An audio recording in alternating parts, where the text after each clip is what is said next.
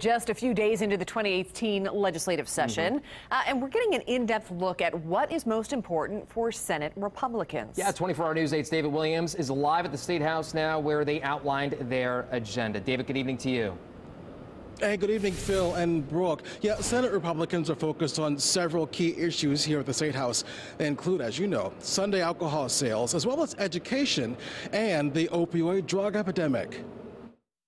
State Senator Aaron Houchin says today more than 40% of opiate prescribing doctors are registered with the state, but that number could be better. Senate Bill 221 requires all practitioners who wish to prescribe opiates to register with INSPECT, our prescription drug monitoring program, and will phase in over a 3-year period mandatory searches of the INSPECT report. The goal, to make sure doctors aren't overprescribing opiates. In the areas of education, lawmakers also want to make sure your kids are prepared for the future with requirements in the classroom.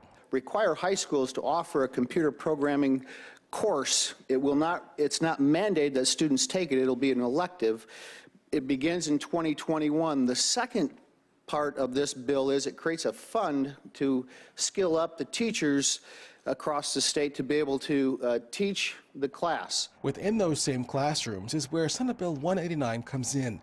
State Senator Ryan Mishler says his bill puts money back into public schools that could lose money. Recently, the State Department of Education described a shortfall of $9.3 million in per-student funding because the legislature underestimated the number of public school students by about 6,000 when it approved this year's school budget. We currently have 4 different diplomas in also, Indiana. in your child's school, State Senator Dennis Cruz wants to change Indiana's high school diploma offerings from 4 down to 1.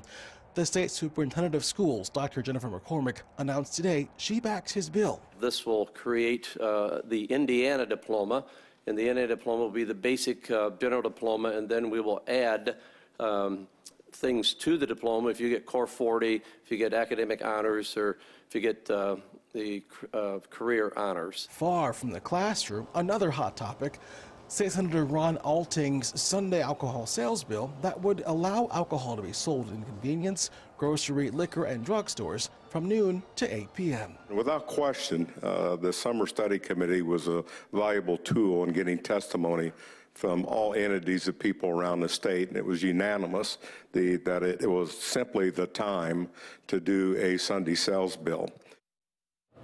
So there are 2 other important areas for Republicans that we'll tell you about at 6. One has to do with jobs you might qualify for. The other has to do with crimes that could happen to you or someone you love.